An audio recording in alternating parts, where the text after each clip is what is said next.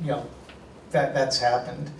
The big thing that we're all concerned about is that it's an impediment to internet-based commerce. You know, is this really the website that I think I'm going to?